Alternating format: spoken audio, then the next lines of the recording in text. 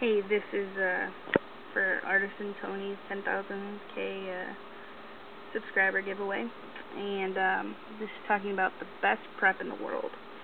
I think the best prep in the world is knowledge. So right now I'm on like a survival books Google website, but I think that if you are mentally prepared, if you have the knowledge, you can survive anything.